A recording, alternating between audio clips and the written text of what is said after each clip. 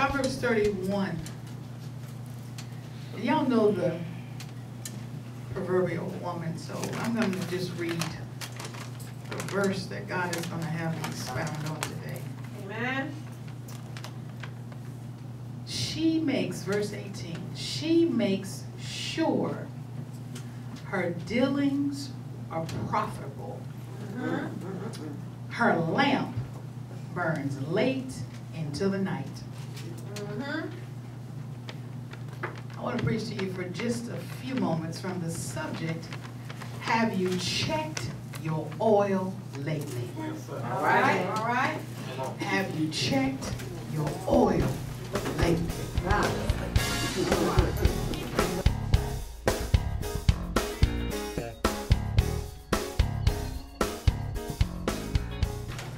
The description of this virtuous woman, real briefly, came from the heart of a mother who was trying to provide her son with the characteristics of a good wife. Some think this mother was Bathsheba, the mother of Solomon, and that Lemuel was an affectionate name given to him by her as a child, and it means belonging to God. In this passage of scripture, she describes a powerful, ambitious woman, one who loves her husband, is devoted to him, takes care of him and their family. She doesn't mind helping the sick. She loves the Lord, etc. And as I sat reading these scriptures and looking at the list of duties upon her daily plate, I found that we had a lot of things in common. And had this virtuous woman been able to manifest into my presence during my study of her, I would have asked her a lot of questions. Knowing me, I would have probably said something like this. I would have said, now, virtue, can we talk? Just woman to woman. You know, mom to mom. Yes. I mean, lay down our halos kind of talk. Let's just talk for a few moments. Yes. Yes. Virtue, in verse 28 of your profile, it says, your children are constantly calling you all the time too. Well, That's good. Your profile says you have responsibilities as a wife just like I do, and your husband is always calling you too. well, You try to be a good helpmate because you want him to shine within your community and be the best that he can be. You try to keep your house clean and neat and take care of your family when they're sick. I see that you sew and make your clothes too, just like I do. I may not go out and search for wool and flax to make my fabric like you do, but nowadays, girl, we can go to a place called Joann's Fabric or Walmart and buy it right off the shelf. That's all right. We both provide meals for our families. No, I don't have a garden or go and import foods like you do, but I do shop at a store called Food Lion. come on. We both are known as strong women. We both look for good merchandise. I've even started couponing to make sure I'm a good student. And I see your lamp burns into the night just like mine. You know, we give of ourselves at church, minister to the lost, visit and pray for the sick and shut in. We both try to speak wisdom and be kind to folk. And of course, after everything else we do, there's no time for laziness. Amen. And last but not least, we both love the Lord. There you go. Yes. But virtue, I gotta ask you a question. Has there ever been a time in your life when you just felt like running away for a little while? Well, come on. Do you ever feel like going to an isolated island where nobody knows your name? Come on. Talk about that thing. As a wife, as a mother, as a woman in general, have you ever had a day where you felt like you could cry at any moment? You felt full and weighed down but didn't know why? Has there ever been a day where all of a sudden, out of the blue, you say to yourself, if one more person calls my name, I'm going to scream? Come on. Because virtue, I'm going to be transparent on this beautiful Mother's Day in 2014 and admit that I've been there. I felt like changing my name to something unpronounceable. Well, I felt like letting my name be a sign like Prince the musician did so nobody could call me. well, come on. I felt like shutting myself off in a room, locking the door and throwing away the key. Because it seemed like I was being pulled this way and pulled that way. And my children were calling me. My husband was calling me. The phone was ringing and all I heard was, Ma, Lisa, ring, ring, ring. Ma, Lisa, ring, ring, ring.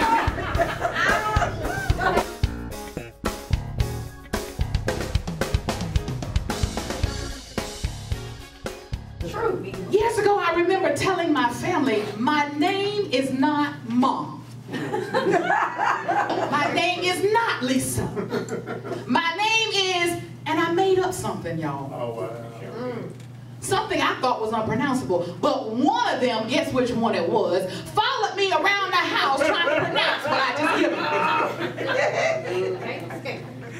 And yes, I had to repent. But do you hear me, virtue?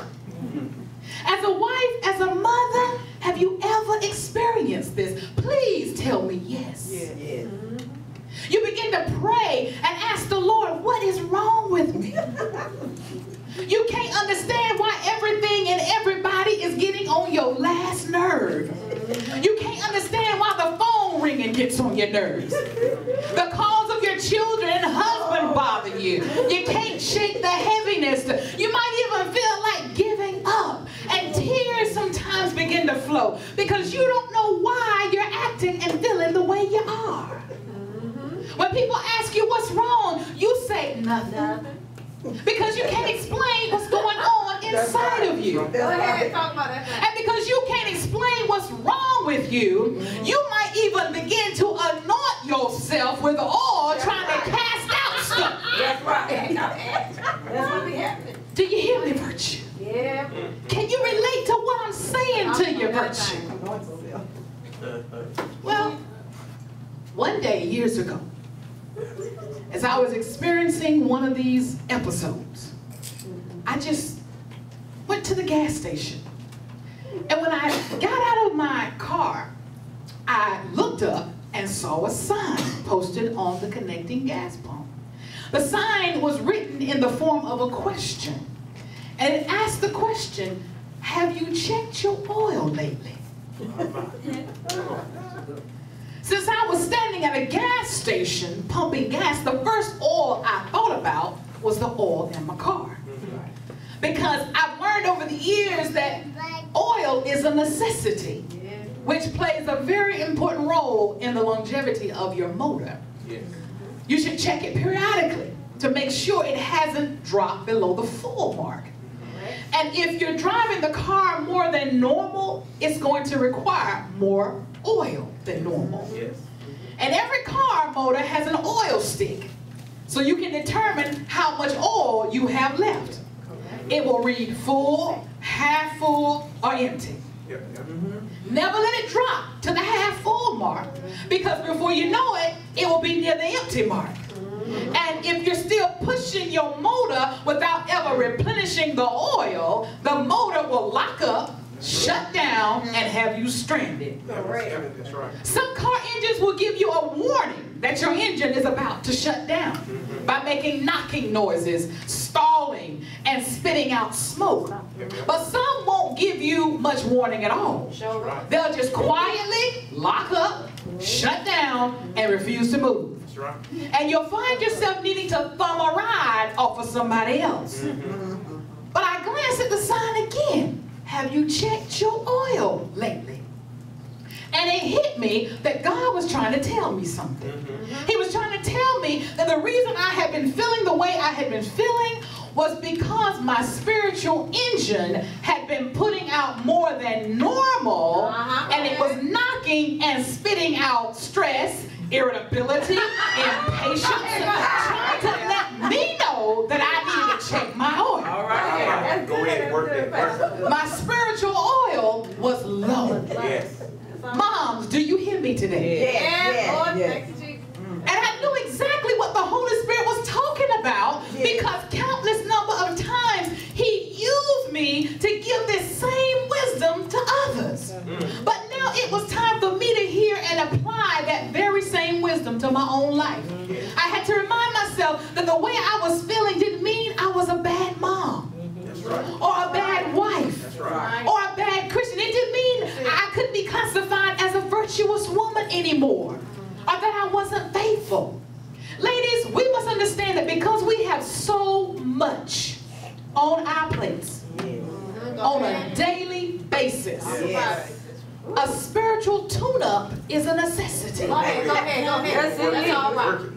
We are made up of 3 parts: spirit, soul, and body. And each one of them has an appetite. The flesh eats food. The soul has a tendency to eat the things of the world because that's where our mind, will, and emotions are. And the spirit eats the word of God. And in order for our spiritual engine to purr like a kitten and run smoothly, we have to check our oil daily. Yes. The enemy loves it when you allow your oil to get low because that's when he throws unexpected trash in front of you on this spiritual highway just to irritate you and frustrate you even more. That's when he places spiritual road rage behind you and beside you because he's trying to drive you over the edge. So moms, let me ask you a question. Have you checked your oil lately? Right now. Come on. Is your oil stick registering full, half full, or near empty? Go ahead. Come on. There are 2 verses, and I'm almost through. There are 2 verses within the virtuous woman description that I believe are often overlooked, and verse 14 is one of them. She is like the merchant ships. She brings her food from afar. I believe virtue would look at us moms and shake her head and say, do you honestly think I could successfully do all that I do if I didn't steal away sometimes? Amen.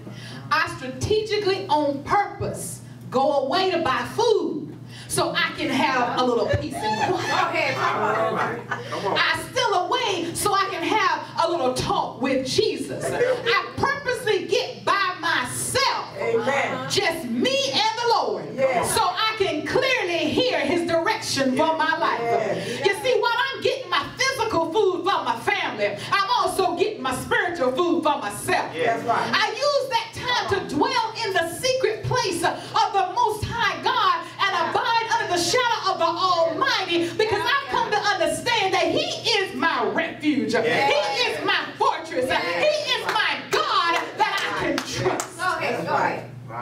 And then I believe she directs our attention to verse 18, where it says her lamp does not go out by night. That's right. And she turned to us and asked us the question, do you know why my lamp never goes out?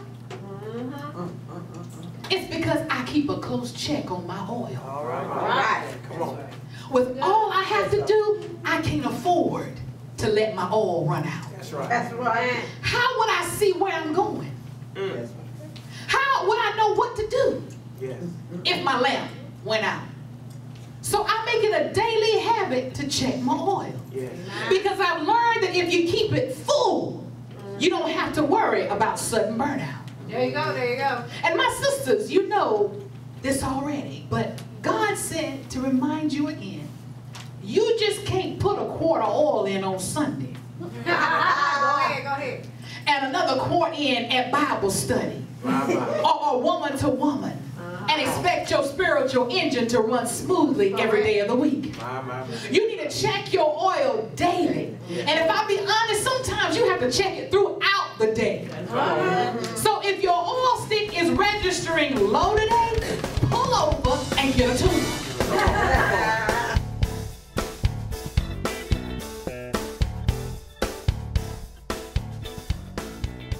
No, we just can't use any old kind of oil either. No, That's sure right. can't. That's right. No, we have to use what the manufacturer recommends. Because Because you know what a car, a book comes with a car.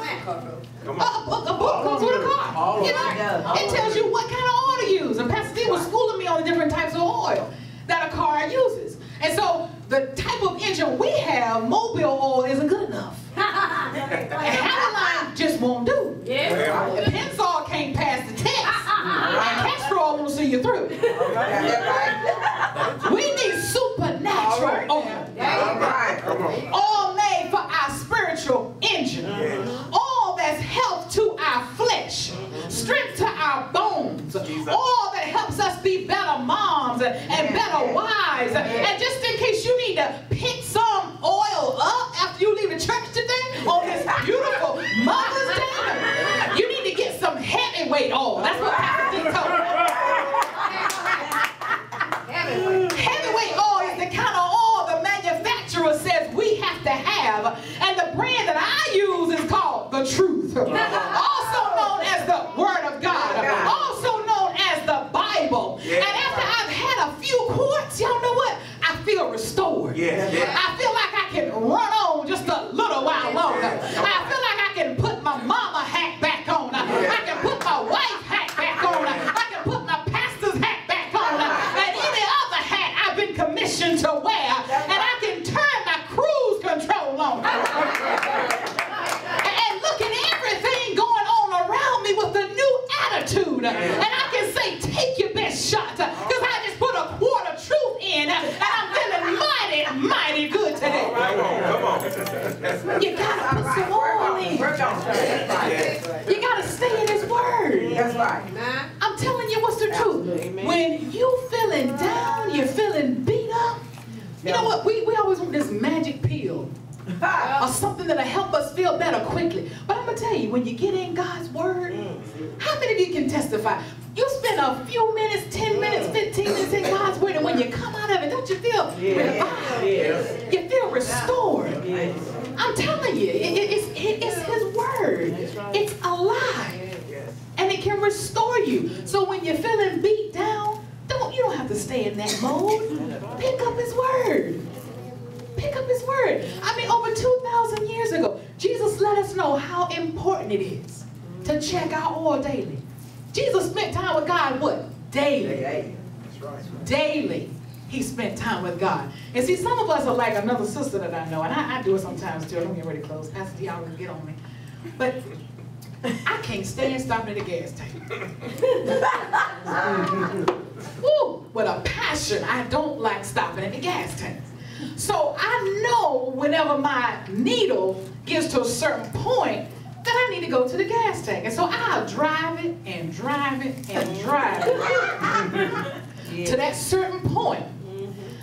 But what if you get caught in a traffic jam? Go ahead now. And that's all I need to say. That's right. Because on this spiritual walk, we will push ourselves and push ourselves. And we think, okay, if the needle gets right here on my spiritual journey, as long as it don't get past here, I'm okay. But what if a traffic jam shows up? That's right. That's right. What if a traffic jam shows up and more stuff hits you than it normally does? And you're not gassed up?